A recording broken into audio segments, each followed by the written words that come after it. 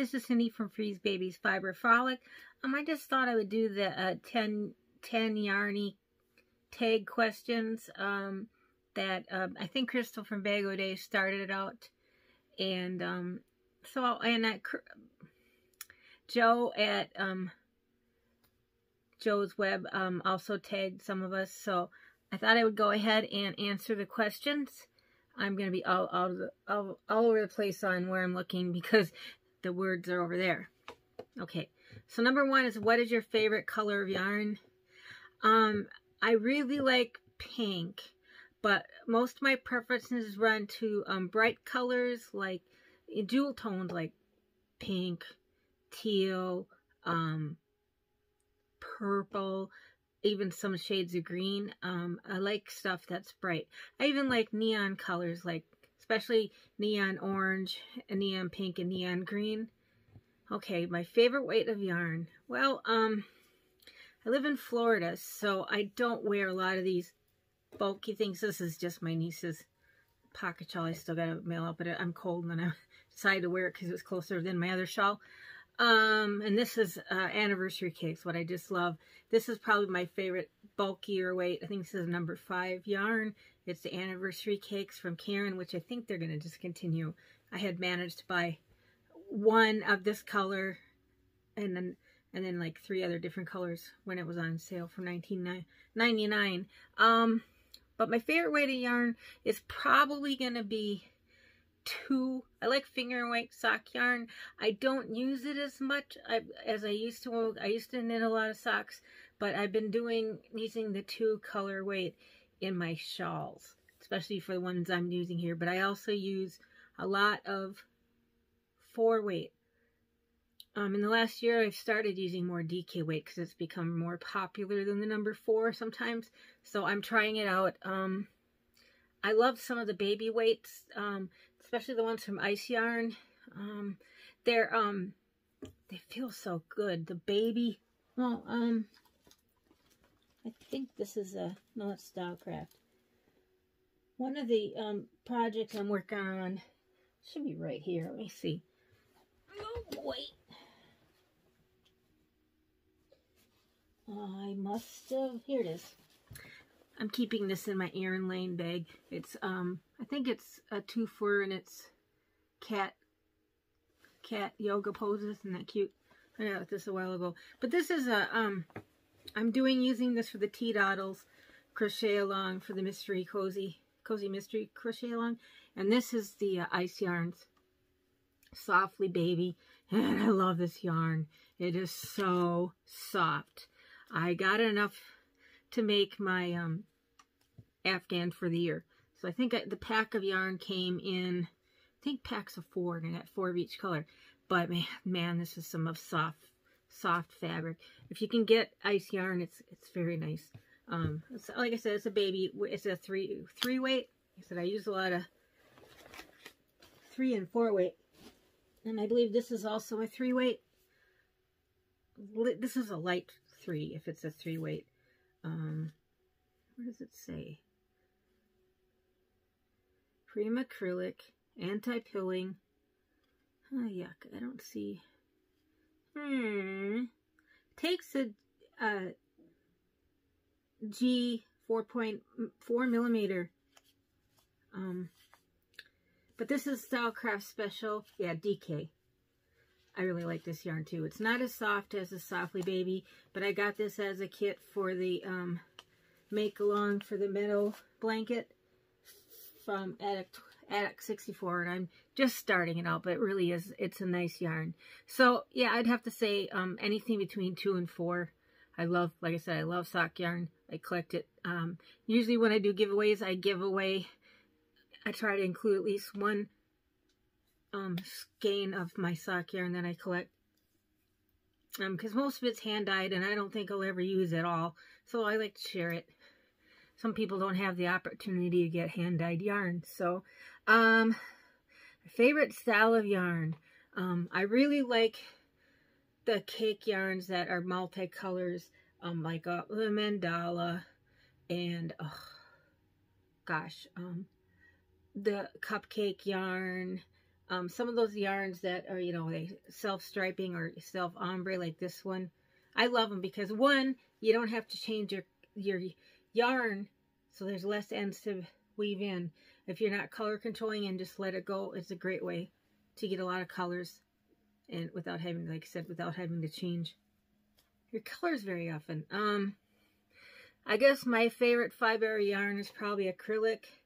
Second to that would be a superwash blend for socks. If I could afford it, I would get it merino, cashmere, and nylon, or a silk mix, but I can't afford it usually. So I do a lot of acrylic, and the acrylic that you use nowadays is way different from your grandma's acrylic from back in the 70s. I have my very first Afghan I made, which was made in probably 71 or 72. It's that old. It was the first thing I made crocheting, and I was probably 8 maybe, and I still have it. And really, it's not that bad. It's made out of acrylic in shades of pink and white, of course, pink, you know. And I still have it. It's got a few extra holes in it. It's a granny square. I think I made giant granny squares and sewed them all together. It was big enough to cover my twin bed, at least as a top, a coverlet at that time. So like I said, I like a lot of different fibers, and even wool roving that's, you know, used for spinning. I don't want to spin, but I like to use the roving. I used to do more needle felting than I do now, but I love doing that. Favorite brand of yarn that I can get easily in this country. Gosh, I mean, I have a lot of yarns I use that are local. Karen Simply Soft is one of my favorites. Karen Cakes, Mandela Cakes, anything by Lion Brand, even the Afghan I'm making here. What did I do with my hook? There it is. Okay, this one is going to be a giant blanket for the same niece I made this for. And this is made out of homespun. And some people just don't like homespun. I love it. I've been using it ever since it came out years and years and years ago. You know, and the colors change. But like I said, I'm using multiple colors, but most of them are changing from a different color. Like this purple is solid, but the one with the green and the beige in it is another color, as is the rococo down here and the cream up here. So it's got a lot of different colors in it. And when I got this yarn, I got it, I think it was 10 for $20 or something like that, or 10 for 10, something ridiculous, cheap price. I do that a lot with Lion Brand when they have their stuff on cheap, like Shawl on the Ball is another one of my favorites. I get a lot of that. It's my favorite thing to make shawl out of, next to sock yarn. And of course, I don't have any of it sitting here. I've been giving it away. So, I also have Shawl on the Cake, which all the stuff that I got now I'm giving away also. So, yeah, so any of those stuff from Hobby Lobby. I don't go to Hobby Lobby as much for yarn, even though I prefer Joann's and Michael's and some of the online stores. But I do go to Hobby Lobby because it's convenient. It's like half a mile down the road. But it's usually to get something I need in a pinch that I want to get right away. I like Joann's and Michael's because I can order online and pick up at the store. I don't necessarily have to go in the store at this time, at the time of COVID. I think since I moved here 2 years ago, I've been to Michael's inside the actual store once or twice. Like I said, I don't usually go into the stores if I can help it. Let's see. What brand, what is your favorite brand that isn't easy to get within your country? Okay. Hobie. Number one. I don't have any sitting here, but I 8/4 cotton Hobie, which is I think it's a 2 or 3 fingering weight. I use it a lot to make amigurumi. Again, I don't have any sitting right here, but that's Hobie is my favorite, and then second to that is ice yarn. Like I said, I showed you the baby yarn that I got. Hobie, they ship pretty fast. Ice does too. I mean, relative to Lion Brand, if you order online from them, they're actually slower than Hobie or Ice. Ice yarn, their shipping is more expensive than Hobie, but it's all relative because ice yarns prices are almost like a bulk price in, you know, bigger lots. So I can justify the cost on that one. Let's see, your favorite online and favorite brick and mortar store. Okay, my favorite online store. Wow. I don't know, because I get some stuff from so many places all over. I find that Joanne's website is really easy to follow. And also Hobie. Now, Ice Yarns, I get a little overwhelmed the way they have their set up. And I also like to buy hand-dyed yarns from people online. A lot of it on Etsy, or there's 3 people I order from online that are either local or I know them from their podcast. I feel comfortable ordering from them. For instance, Knit Style Yarns, who has a podcast, and then she has a online store. She used to do it on Etsy, but she doesn't anymore. Also, Olive and Tuyu, which is another local Florida hand dyers. I get from them once in a while. I used to buy more when I had more of a yarn budget. And I do give away a lot of their stuff.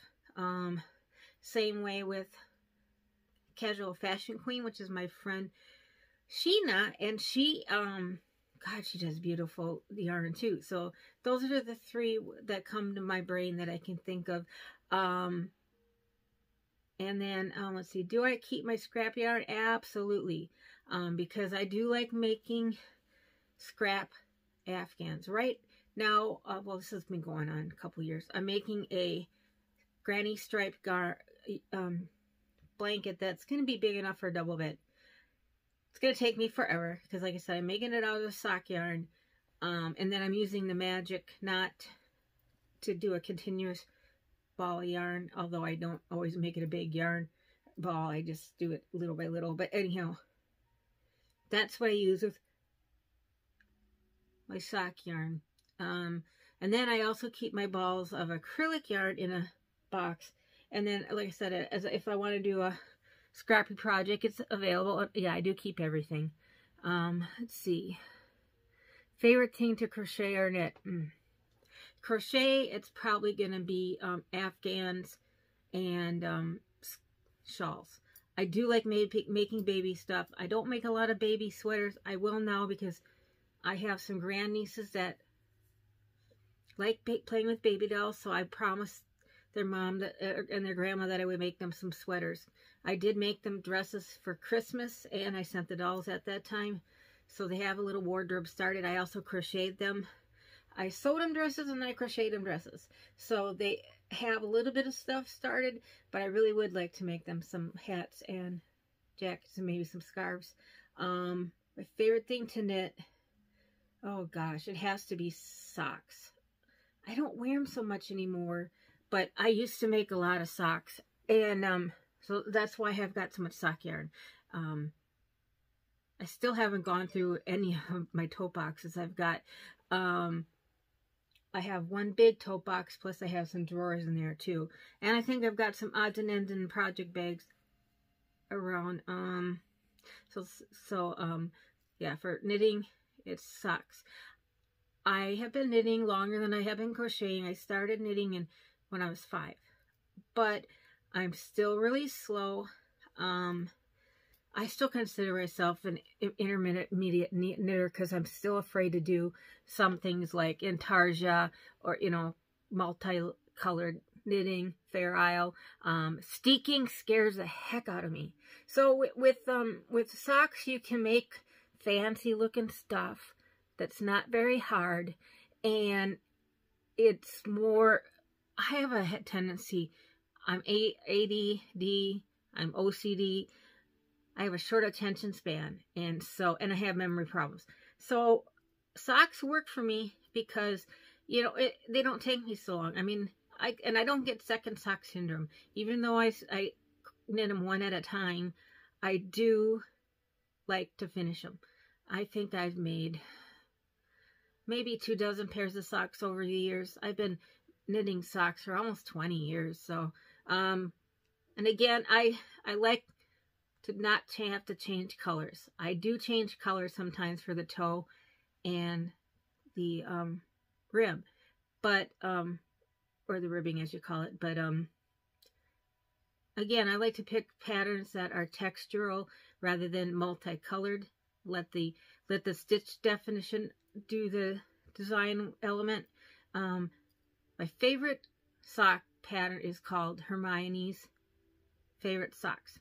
I use that as a referral for how I do my heels. I like to make the toe flap with the gusset, and it's the partridge heel flap, which is basically a what do you call it, a slip stitch, or yeah, slip one, knit one, slip one, knit one. Gives you really good depth to your heel to give you extra cushion. That's still my favorite. Someday when I get myself to concentrate and sit and actually do a task, I would like to teach how to make socks. But there's so many other good tutorials out there. So, and I learned how to knit socks off of a book by Kat Voorhees called Sock Sore on 2 needles, because I still do it the same way.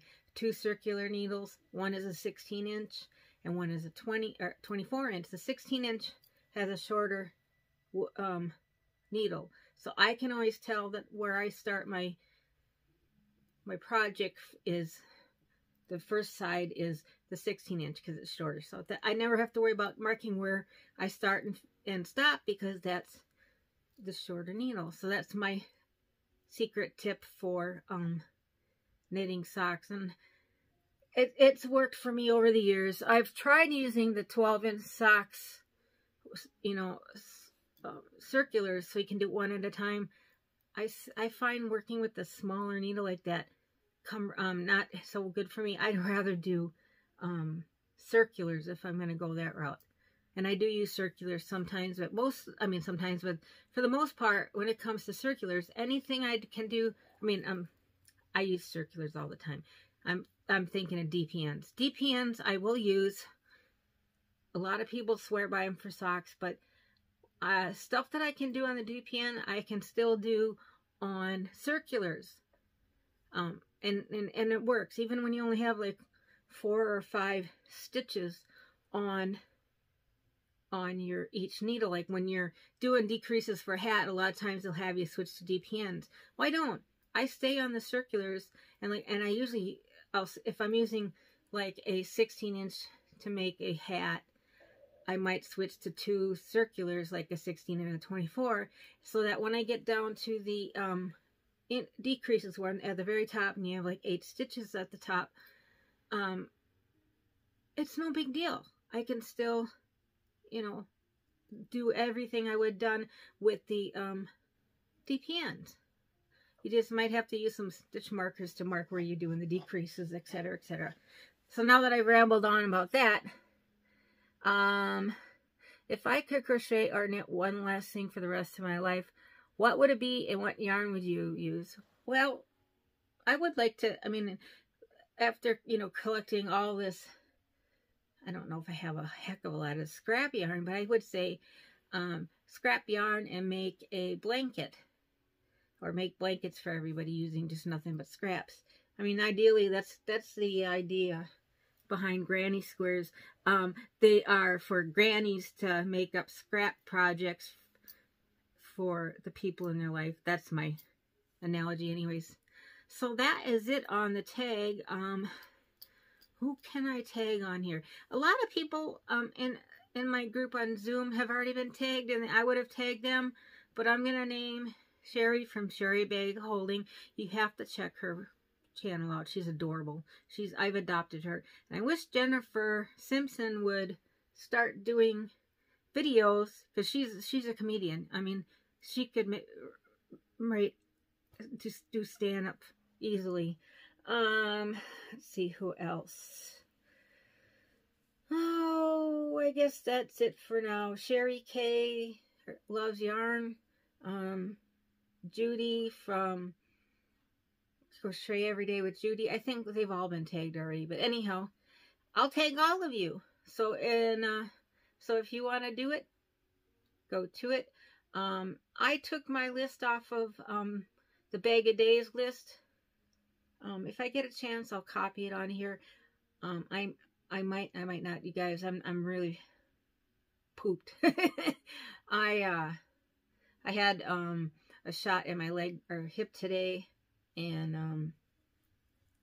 and I've been having a lot of pain, but I'm doing all right. I'm getting no crocheting done. I'm working on them willy-nilly like I always do and stuff. I should have my niece Colleen's blanket done this week. So I have some bags I'm working on too. I want to have Laura from Mad Mimi's Crochet and Farming for her giveaway, which ends the 23rd, midnight Alaska time. If you want to still get tickets, you better move on it. It's you get the tickets for $5 each, or $5 for $20, and then you can pay for them on PayPal to mamaswift3@gmail. So anyhow, have a very nice day, rest of your day, and be sure you take some time to enjoy either spending time with your friends and family, socially distance, wear your masks, and I love you guys, and take care.